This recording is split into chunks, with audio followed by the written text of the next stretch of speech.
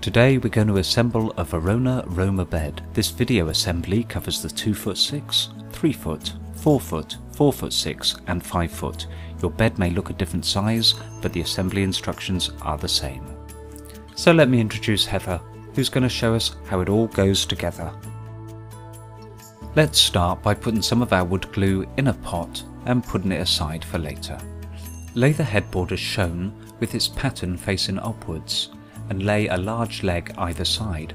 These legs are different, so you need to pay attention to the pattern of the holes. 3 holes facing upwards and 4 holes facing towards the headboard. Same on the other side, 3 holes facing upwards and 4 holes facing toward the headboard.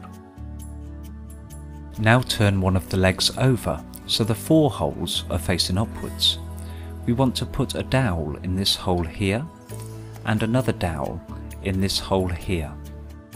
Now take a couple of the large dowels and cover half of the dowel in wood glue.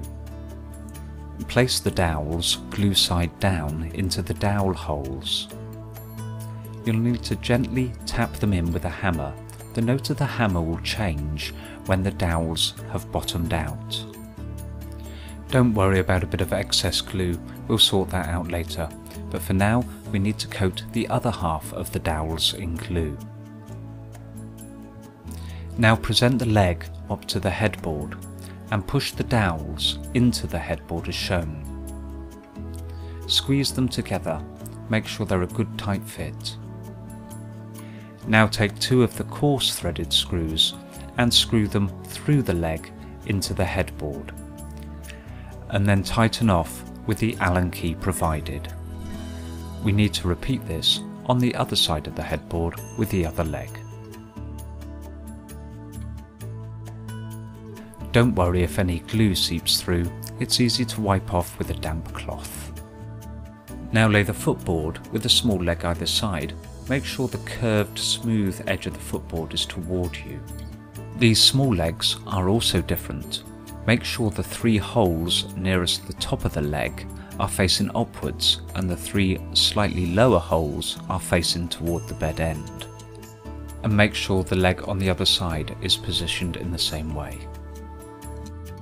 Now turn one of the legs as shown and take 2 dowels and insert them into the top and bottom holes in the leg, glue side first.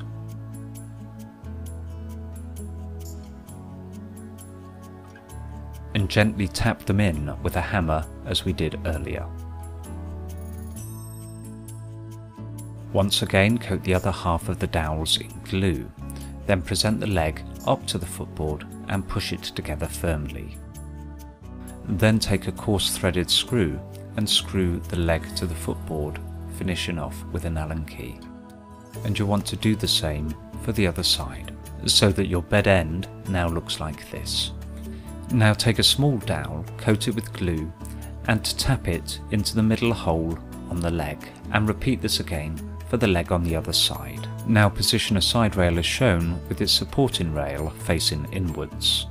Coat the dowel in the leg with glue, then put 2 fine threaded bolts through the bolt holes. Use these to guide the side rail onto the dowel in the leg and push the 2 together firmly. Now remove one of the bolts and in the hole in the side rail place a cup nut and screw the bolt into that cup nut. As you screw the bolt tight, you will see the cup nut recess into the bolt hole. Make sure it's fully recessed into the bolt hole and that the bolt is tight. Repeat this also for the lower nut and bolt. And we want to do exactly the same on the other side with the other side rail. Now take 2 small dowels coated in glue and tap each one into the middle hole in the legs of the headboard. After coating the dowels with glue, you can attach the headboard in the same way that you attached the footboard. Remember to tighten all 4 bolts so the cup nuts recess nicely into the side rails. Now take the wooden slats and lay them out on the side rails as shown, ribbon side downward. Now take the 6 small screws. Screw the centre slat to the side rails as shown. Do this also for the slats at either end of the bed.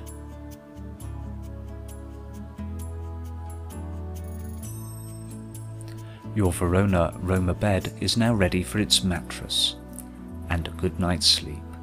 Thank you for watching.